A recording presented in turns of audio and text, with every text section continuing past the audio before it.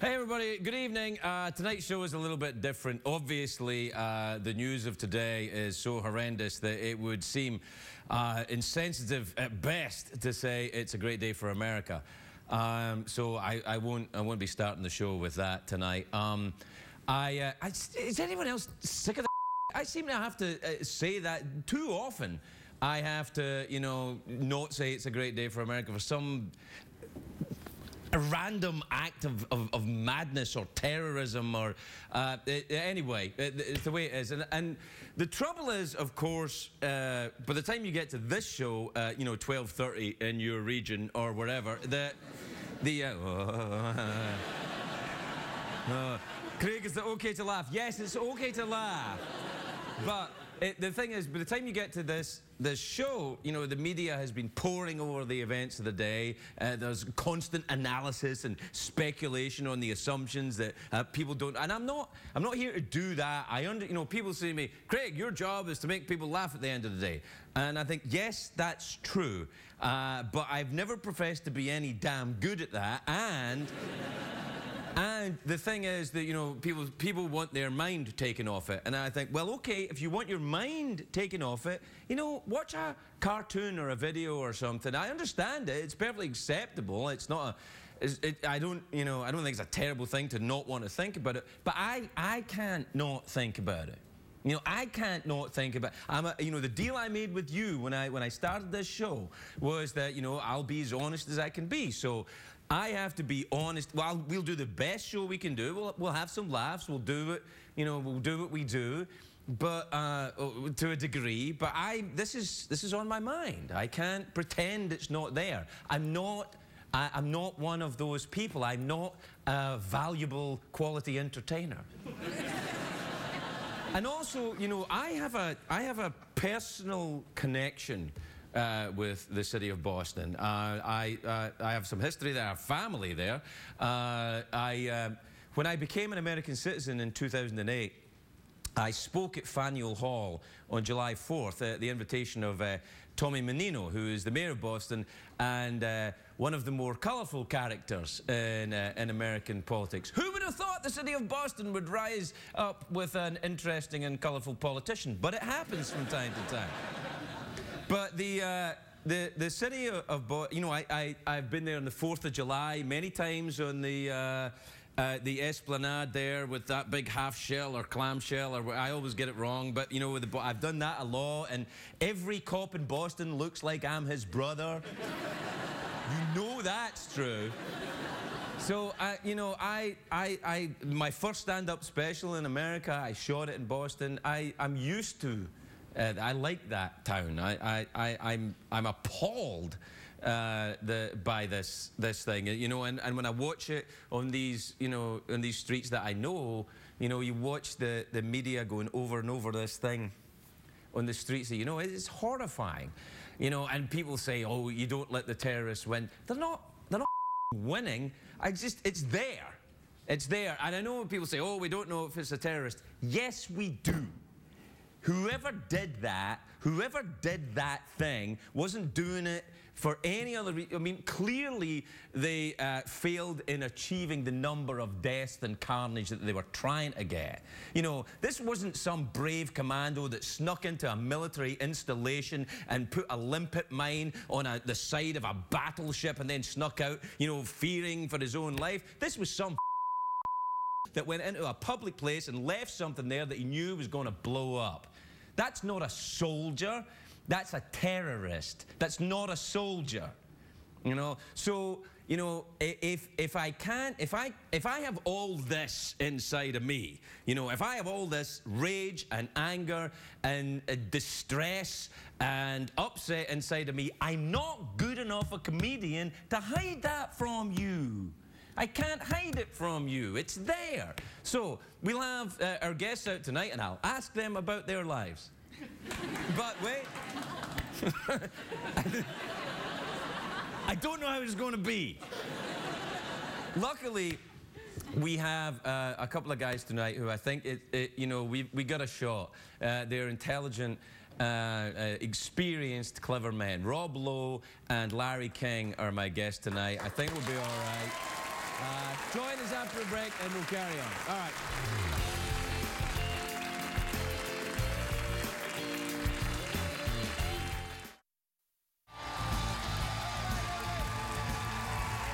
Welcome back. My first guest tonight is a very talented actor. He is the narrator of the miniseries The 80s, the decade that made us go to rehab, airing on the... Made me go to rehab anyway. It's airing on the National Geographic Channel. Please welcome the great Rob Lowe, everybody.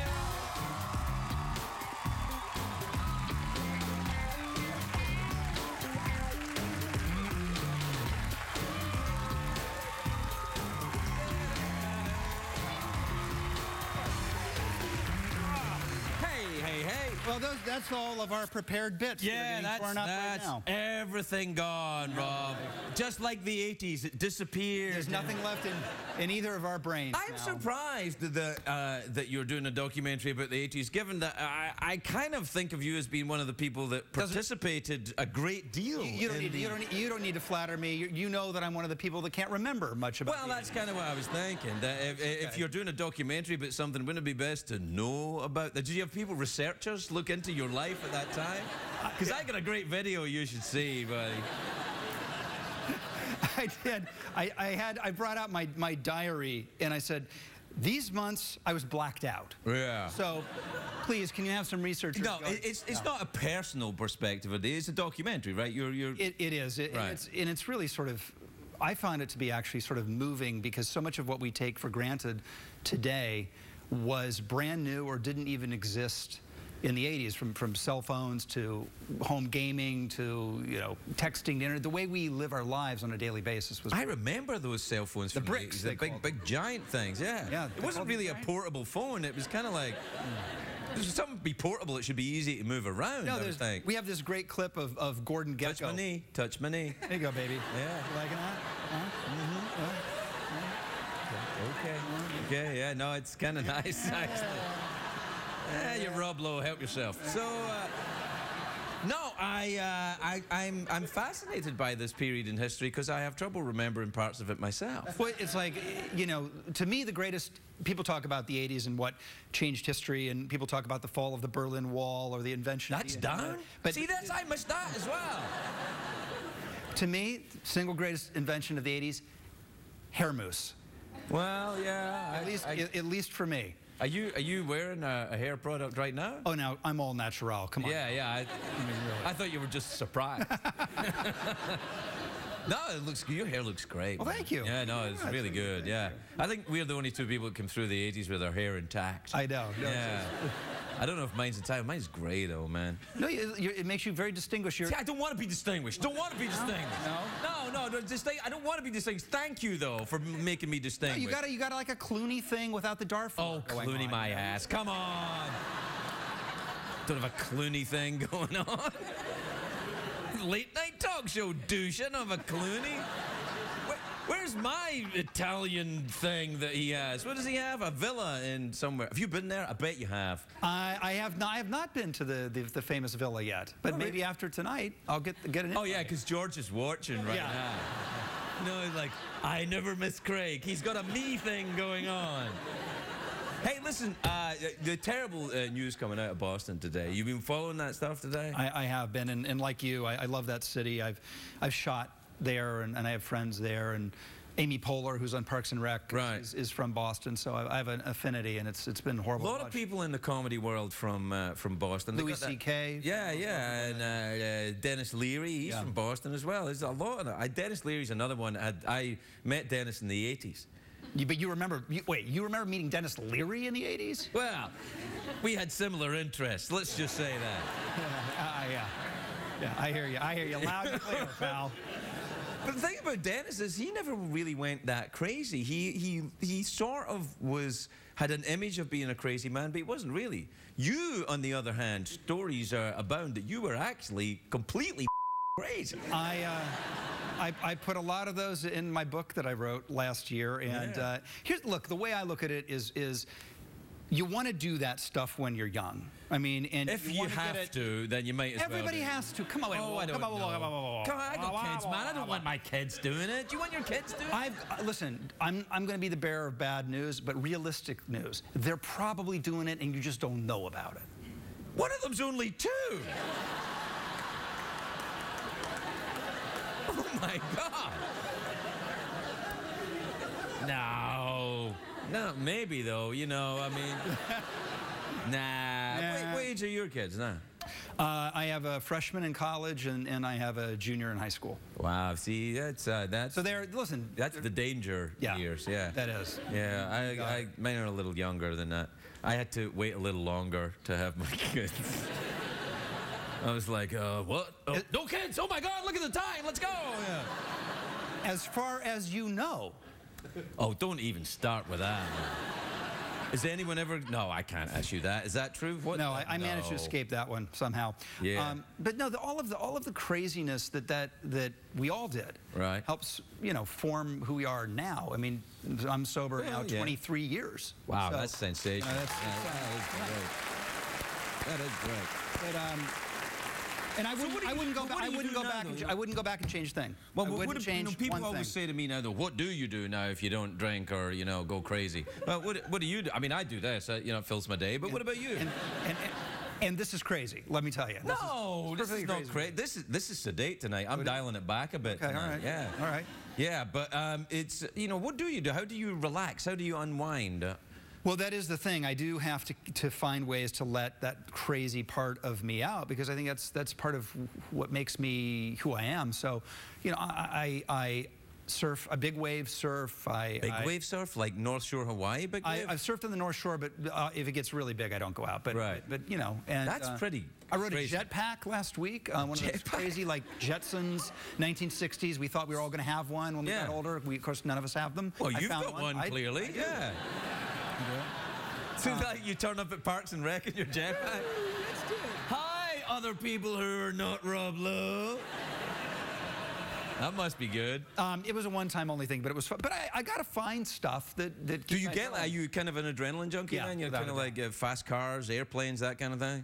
Yeah, I'm so bad with math though that I don't want to be responsible in a cockpit. Like, how much gas ratio of flight time was the? Oh no. They got computers for all of that now. Yeah, no, it just goes like that. Hey, more gas. Better stop for gas. Or something like that. I have a pilot's license. I really should know. Yeah, I do. Yeah, I have a similar problem to you. I kind of have to be engaged, or else, it's like Sherlock Holmes. You know, in the Sherlock Holmes stories where he gets depressed if there's no case and stays at home and shoots intravenous cocaine. That's me. I hear your pain. Yeah, it's kind of like that. I hear your pain. With that upbeat note, we'll take a commercial break. We'll be right back with Rob Lowe.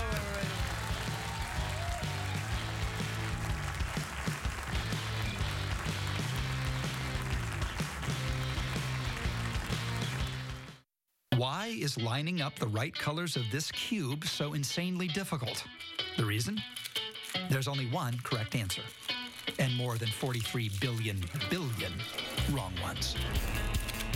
But then a rebellious 12-year-old decides to take matters into his own hand. He cheats. I had a look inside to see how it worked. Patrick sees that the 6 centerpieces are connected. I now knew that I was able to solve it. And if you start with the corners, everything else eventually will line up. Now wait. Welcome back. I'm here with Rob Lowe. We're talking about the Rubik's Cube now. In fact, I've decided right now. Right now? Yeah, because I know that about the Rubik's Cube and I can't do it. Can you do it? Well, the kid that we just saw on the clip then became the youngest New York Times bestseller in history, because he published his secret in a book and sold like 1.5 million copies, because up until then people absolutely could not solve that game. Couldn't do it. I can't remember that part of it at all. Well, can you imagine us trying to do it? Yeah, I'm not interested. Like, yeah, oh, great. And the thing is, though, I'm such a horrible jerk that, like, if someone solves it, I'm like, yay. And that's my kids. Nah, I'm kidding. I don't believe you. But no, I'm a little bit like that with jugglers as well. You don't like jugglers? It's not that I don't like them. It's just like when I see them do juggling, I'm like, oh, great.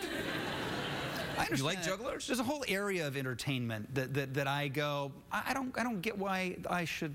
Yeah, like why do that. I have to like this? I don't like mimes. I don't like jugglers. Say something. Yes. Yes. You know, if it's that difficult to open the door, call a joiner or something. Call a carpenter. Do something. Well, listen. Also, how hard is it to open invisible door? Right. Exactly. Thank you. Oh, I knew we were going to get along. I mean, it's unbelievable. People just wasting their time, Rob. Wasting our time. I know. Yeah. So true. Can we hang out? Yeah, let's do it. Let's go have a drink. No, that'd be bad. No. Do you ever toy with the idea? Never. Really? Never. I do sometimes. Do you really? Sometimes, You do not. That's a lie. Little bit. How many years are you now? 21. Sick. That's impossible. Really? Still? Wait a minute. Well, what's happening?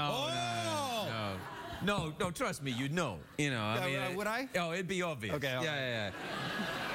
First of all, I wouldn't be here, so... I'd be elsewhere. They'd be like, where is he? And that would be a clue. Right. No, I don't. I kind of... You know what I do miss is cigarettes. Yeah. Did you ever smoke cigarettes? I didn't. I will have a cigar from time to time, and really what I do way too much of is caffeine, which then became espresso, and so that's a lot. I like all of that, though. That's all right. And I mean, there's a result come out I just made up that is good for you. Oh, good. I'm gonna take it. It is good for you. Dr. Ferguson says it's Yeah. Oh, are you in therapy? Therapy's awesome. Have you done that? I'm actually a big believer in that. Yeah, me too. I really like it. No, it really squared me right up. I'm good. Me too. It's like going to a mental chiropractor. You tried chiropractic? I have tried that. I didn't care for that much. Nah. You thought it was right? Kinda, yeah. Well, you didn't? I sort of did. Yeah, a little bit. Do you know what I thought was really good was acupuncture. Do you do that? That is amazing. That's awesome. You're like, ah! Yeah. What? Oh my God! Yeah. Yeah. That's. I like things that make me go like that. And there is the root of the problem right there. It is. Yeah, no. But it's nice to be, retired from all of that now, sort of. I like the enigmatic. I'm kidding. Sorta. I'm kidding. No, listen, I'm not an idiot. If it was more fun to drink and use drugs, I'd still do it. Me too. That's what I tell. I actually do tell people that because I speak around the country sometimes to adolescents who it's always going to be an issue for them because they're meant to experiment. They're meant to learn their relationship with it, and that's part of what they need to do in life. Right. And I tell them that if I could have the kind of fun that I had then now, I'd still do it without a question. Absolutely. But it doesn't work in my life, and for many of them, it will stop working for them too. Yeah. They just need to know when that is and then make the right call. Yeah, I mean, it stopped working for me about 5 years before I quit. Right. Yeah. Oh, yeah, right. No, yeah. I mean, it took that long for me to go, wait, maybe my sucky life is connected to this. Right. Maybe it's not just a bunch of... I used to think, you would drink too if you had my problems. Right. No, they call that terminal uniqueness. Yeah, I've heard of that. Yeah. Yeah. It's a very good one. damn near was as well. Right. So, there you are. Good, so... The 80s. We have to talk about the 80s. Oh, you was in the documentary? Oh, that was it? You didn't That's all I'm getting? Yeah, all right. Rubik's Cube. What else then about the 80s? Were you ever in New York in the 80s? You must have been.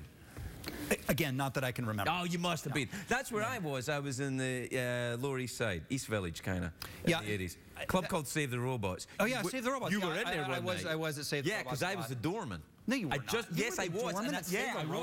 I was. I was the doorman at Save the Robots, and I just remembered that you were in one night, and it was a big deal. That was the late night club we would go to after everything else closed. We didn't open until 4. 4. I remember that. And we were doing a lot of espresso. Oh, yeah, a lot of that. It was that powdered espresso that people were doing at the time. That is saved. Yeah, that's right. You are now my new favorite, hero. No, the thing is about being the doorman at Save the Robots, you don't have to do anything. Who was the biggest that ever came in to Save the Robots? I can't tell you. Oh, come on.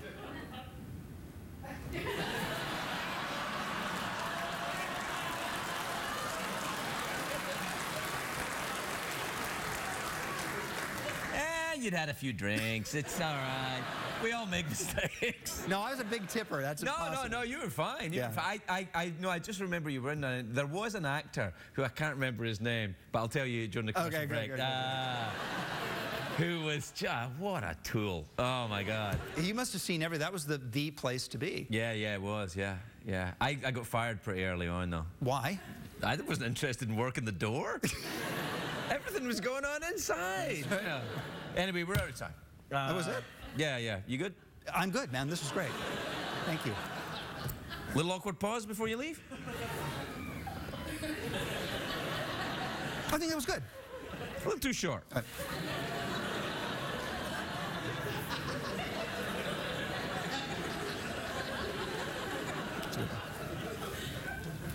everybody!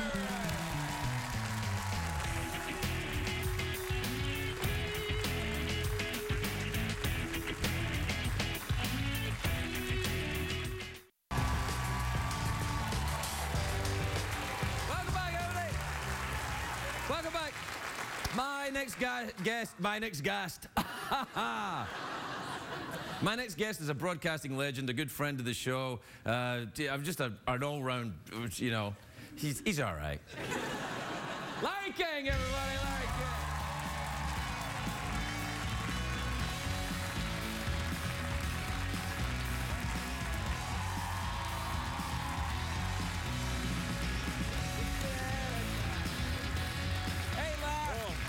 Hey, Larry. Hey, listen, thanks for coming in tonight. I know it was kind of short notice, but, you're mishpucha, and I wanted to be talk. I wanted to talk. Mishpucha means family. For those of you not from Beverly Hills. Inside joke. These people are not from Beverly Hills? Get out! No, you're mishpucha, we're family. And the terrible events in Boston today, I said, who can I get on? Because I didn't want to talk about it, but I didn't want to not talk about it. And I thought, who is the most experienced newsman I know? And it's you, so that's why I wanted you to come in. Well, these are the toughest kind of days. It's horrible. The best example I can give you, I've worked so many of them, is 9/11. Right, of course. 9/11, that night was a horrific night, and I was here, and 2 weeks later I was at Central, I was there in New York, I was with the firemen and the mayor, and when you go through a tragedy like this, you're really caught up in it, You're feeling the tragedy when you're anchoring something and you're talking to so many people, and I'd be here and I'd be talking to the mayor of Boston tonight and the people involved in the federal government, FBI, and then you try to get people who are the witnesses on the street. You got to have compassion for the people who are victims. Sometimes you have victims. You're going all over the place. You're really a high energy. At the same time, you're feeling it. It's tough, but it's what you live for. It's really insane it's so frenetic. People are in your ear. Go to Boston. Go to here. You got a guy in Washington. Go to him now. Go to him now. So you're caught up in being professional. At the same time, you're absorbed with the act. And then at the same time, all that's going through you, and you hate like you said it earlier. You were brilliant earlier, by the way. These people are cowards. Yeah, he's not. You leave a bomb. soldier. It's not a soldier. And another thing is, when you got floating news like this, when it's happening as it's happening, right, you get mistakes made. Sure, all the time. Connecticut, they made but they're speculating all the time, and that's what makes me crazy. I don't like do the that. greed for well, information. I want to be better than you. I want to be faster than you. So CBS wants to beat NBC. NBC wants to beat CNN. CNN wants to beat Fox, and that becomes more important almost sometimes than the story. And I never let that get out of hand. I never liked guessing. You can't guess. So we don't know what this is yet. Now, maybe we've learned something in between. But as we're taping this right now, we don't know anything about thanks a lot, man. What? Everyone was like, they're live. Now they're like, no. People think you're here at 12. By the way, Rob Lowe is, I'm on that 80s. You in that 80s thing? Yeah, because I remember, I remember at Save the Robots, you coming in one night. No, you were the worst guy we ever had in there. Nah. No, you know what I remember? One of my abiding memories of the 1980s is your appearance in the movie Ghostbusters. That's a great story. That's a good. Is it a story? Oh, yeah. Tell me about it. It's a talk show. I've been in 23 movies. Right. That was my first movie. Really? My first ever. And they called me, and I was the first scene shot on the first day. With Ivan Reitman was the director. We shot it at WR Studios, 1440 Broadway. They did my like my old radio show. I was taking calls, people saying they were seeing ghosts. I was hanging up on them. You know, like they're nuts. I was smoking then, so they had a big cigarette, a big ashtray. Anyway, it was a fun day. So I get to do. I've never been in a movie. I got my local television show in Washington. I'm doing a national radio show, and a limo picks me up at the airport. Limo, hey, I'm an actor, right? Yeah. I get in the back of the limo, and I notice the limo driver is not wearing a black uniform with a black hat, but he's wearing like a pea coat, you know, and jeans, and he's like a tough-looking guy. He's like 200 pounds. Were you attracted to this? No, I said gentleman? no. Maybe a little bit. You know, you're sick. Yeah. Anyway, I leaned up a little, you know, in the back of the limo, and I said, "Sir, you don't look like a limo driver." He says, I'm a Teamster. The team, yeah, tough union. Yo, I say did I say anything against the Teamsters? No. Did he I? Said, no, Ever? Don't speak against. No. He says, yeah, we got the contract. We do every movie in New York. In other words, if you do a movie in New York, the Teamsters drive the cars. We'll drive the Ghostbuster car in the movie when you see the long shot. We pick up all the actors in the movie. That's what we do. So I say, well, supposing I'm making a movie in New York, and I don't want to use the Teamsters. What are you, high? Why did you say that to the guy? No. The guy turns around and goes, I interviewed Jimmy Hoffa, so I got to know the Teamsters. Oh, right, yeah, he was involved. Anyway, this is a true story. I got $10,000 to do this one 5-minute scene. But me. Wait a second. 3 years later, that movie was sold on the same day. Ghostbusters was sold to ABC and HBO. Okay, on the same day, both bought the rights. ABC had it for a year, and then HBO had it in perpetuity. And if you had a speaking part, you got like 10 times what you were paid. Oh, are you got a check kidding for me? $100,000 for this one scene. And then, now I'll get checks for 47 cents. It'll show somewhere. This is all these years later. It was fun doing them. Wow. Yeah. You must have made a great deal of money over the years. And then, of course, there's alimony. So there's... Man. Let me tell you, first of all, I paid child support. Oh, yeah. And I paid, yeah, you did. Yeah, I paid. But it was all worth it. Yeah. Yeah. Yeah, all So right. we're here to talk about Boston? Yeah, you know, the thing is, I want to talk about it. I don't want to talk about it. I don't know if I were hosting a show like this. Yeah. How I would handle a night like this. It's hard. It's not. It's very hard because Letterman did a great job. Remember? Yeah. After 9/11, when Dave came back, it's one of the greatest moments in broadcasting history. Are you sure we'll be on tonight? No, I'm not actually. I'm not. Right. If there's breaking news, no, we won't be on. They won't be on. Yeah. If they get later news on it. Yeah, of course, and that's fine. I mean, God, it's not like we won't be back. How do you handle an entertainment show? But you handled it, I would say, extraordinarily well. Oh, thanks. I mean, what I try and do is be honest. I think that, right. But I've seen you do this. You know, you just tell the truth. If you don't know the answer, a lot of people, I think, when they're broadcasting, they try and second guess everything everyone's going to say. They talk too much. They talk about themselves. Oh, I do. I have covered better. No, or they get they know too much. Yeah. Today in Boston. Well, I think a horrible day that will live in the hearts of infamy. Yeah, that. You come on and you say, this was a terrible day. We're going to talk to some people involved, and some people who are talking about it, and some people who are trying to find answers. My first guest is. Right. And the first question is, where were you, and what happened? Oh, I wasn't involved, man. I was here in L.A.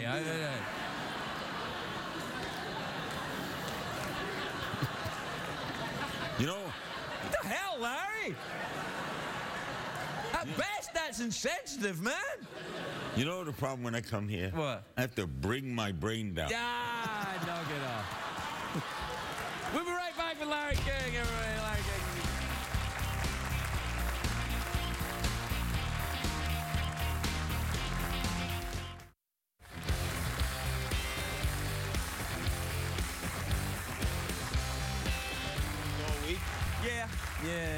Welcome back, everybody. I'm here with Larry King. He's in a documentary about the 80s or something. Yeah? Yeah, on PBS. Yeah.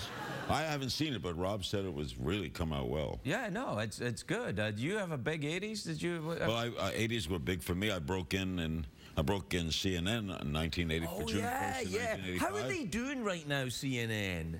I don't follow the ratings. But oh, you don't? I do. How are they doing? Well, they're making a lot of changes. Yeah. No, let me tell you, Chris Cuomo was a great hire. Who? Chris Cuomo. Sure. Man, yeah.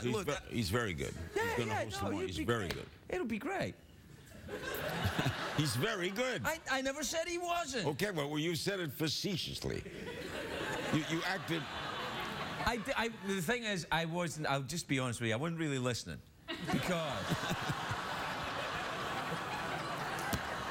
I was getting on to the next thing. I was getting on to the next thing. I had a great time. 25 and a half years. Hey. Yeah, but you should still be doing it. Is my look? America trusts you and will listen to you. So I don't know why a broadcaster like CNN would go, well, let's get rid of that and get some. That doesn't make sense to me. That doesn't make sense. They didn't really get rid of me. They offered me a 1-year extension. I used to get 3 or 4-year extensions, and I took that as a writing on the wall. Oh, really? So I took it well. What was I going to do? So you walked out on America, you son of a bitch. I didn't know that. I didn't walk out. Hey, I'm on the internet now. Oh. You know, we have Hulu. Well, you're doing well. I did. Hulu loves us. Yeah, Hulu. We are on Aura. We got our own. Hey, you're on Oral? Aura TV. Oh, Aura. Okay. Carlos Slim is my partner. Carlos Slim, the richest man in the world? Yes. Do you know he's the real guy behind the most interesting man in the world? Like I don't always drink beer, but when I do, oh, yes, yeah. You want to know the truth about that guy? Yeah. I don't always drink beer. Yeah, but when I do, right? He's a 77-year-old Jewish man who goes to the deli in Beverly Hills every other day. I don't always have a bagel, but I do. Good follow-up, great line. Good lead-in, boom. Yeah. So, what's going on in the baseball, Larry? You're a big baseball fan. What's happening? Well, there's that movie out. You seen it? Oh, Jackie Robinson by the way, please, see 42. It did $28 million. It led the weekend. Yeah. It is a great film.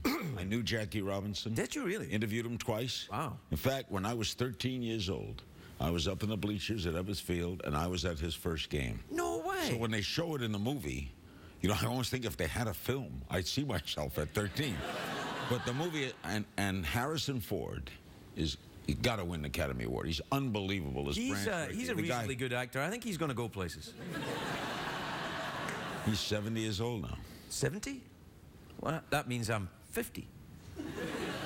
I'm going to be 80. Well, hey.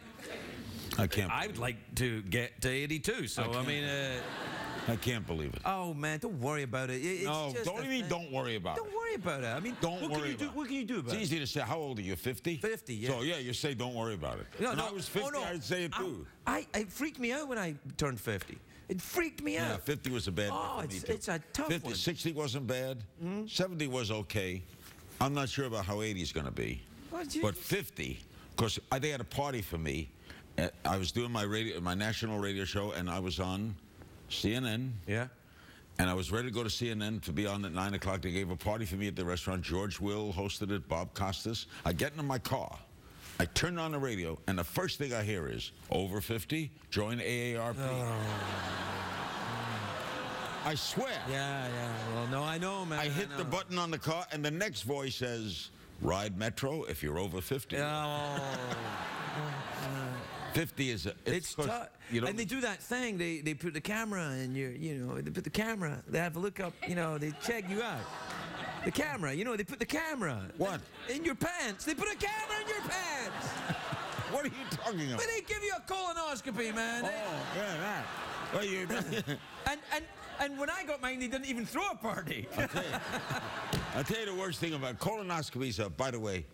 They're fine. They're nothing. They're a joke. Yeah. You sit there. Well, I don't know if it's a joke. No. They're fine. You don't know like, funniest thing that ever happened. My last colonoscopy, I said, when are you going to do it? And they said, we just did it. Oh, really? But the first one I had, yeah, is when they sort of twilighted you, and you hang on, half awake. So you're half awake, and the guy doing it is saying, this looks good, this looks good, this looks good. And then he pauses for like 30 seconds, and you go, what? What don't look good? You know? It's weird. I can't believe that I've reached a point in my life where I'm on TV with Larry King talking about our colonoscopy. That's when you know. That's when you know. All right, so the sum up of this is, I'm summing up the evening. Watch the PBS special. Oh, yeah, you got to see that. Tragedy in Boston, stay on top of it, and let's hope that no more lives are lost. Yes, absolutely. That we find out the horrific person who do this. 42 is a great movie, and get a colonoscopy. A Night with Craig Ferguson. What else? Yeah, that sounds a little more interesting than A Night with Craig Ferguson, actually. I don't think it's that interesting now spending a night with. I get to bed early, man. You know what I like about you? Among many things I like about you. Yeah? Is you put your ego at the door. You really, for someone who's as talented as you are and has been successful, you do not have an enormous ego. I think I do, to be honest, but no, to be fair, I am being quite serious. I think I do, but I think I'm lucky because in the business that I'm in and that we are in, you get to see a lot of people who do not restrain their egos. I always left mine at the door. Well, you got to have a healthy ego to go on camera. Right. But what I'm saying is, I've seen what an ego looks like unrestrained when it's, you know, walking around thinking it's, you know, and I have to say, it's not attractive. No, it's not. It's not an attractive look when people are, you know, think they're awesome. So when you know you're not awesome, it helps you. No, wait a minute. No, it's an ego is, you know you're awesome, but you restrain it. If you're restraining something that you don't think you have, you're not restraining anything. You follow? You know, let's put it this way. Run it by me again. Jackie Gleason. Right. Told me once. I told him, when you worked at CBS, you're like, did you own the network? He says, look at it this way. If you think you have clout, you have clout. If you think you don't have clout, even if you have clout, you don't have clout. That's me. So you I don't think I have clout, and I don't. So you don't think you're awesome. So you're not reducing any ego. In other words, you don't have an inferiority complex. You are inferior. Yes. It's not a complex. Yes. It's not a complex. Yes, and here's the thing as well. I think I have a sense of perspective, which is this. What I do, Larry, is talk. I know, it's a joke. It's not that big a deal. I'm not looking up someone's ass with a camera, you know. I'm not doing it's not like a proper job, Larry. But when you get your paycheck, do you say, whoa, they're paying me to talk? Yeah, a little bit. Yeah. Come on. Yeah, it's crazy. Yeah. You and I are sitting here. Yeah. They're paying you. We do this anyway. Yeah, that's true. It's true. Yeah. You meet me today and have a bite? Yeah, of course. I don't always have a bagel, but when I do, man. Yeah, we're out of time, Larry. Okay. Yeah. All right, thanks. When do you want me to get in short notice with everything? Yeah, no, listen, if it were up to me, just come on over. Whenever you can make it. You know. You're kidding. Yeah, come on over when you can make it.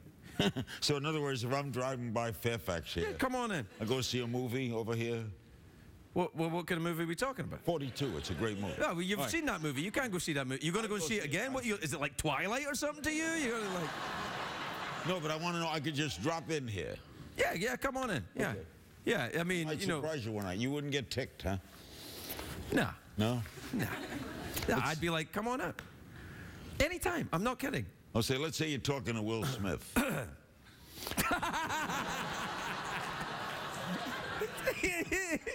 He's not coming here, man.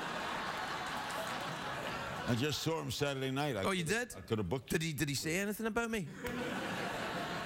We was like that. Ferguson. He's a good guy. Yeah, yes. No, I met him before. Okay. He was like, hey, what are you doing here? Get out. Let's say you had Will Smith on. Right. And I'm driving by. I walk on. And I just sit in this seat. Yeah. And just start asking him questions. Yeah. What would you do? I'll let you. That means you have a healthy ego and complete faith in yourself. And faith in you. Faith in me. Yeah. But you wouldn't be angry at me. I'm angry at you now, but you can't tell. Larry King, everybody.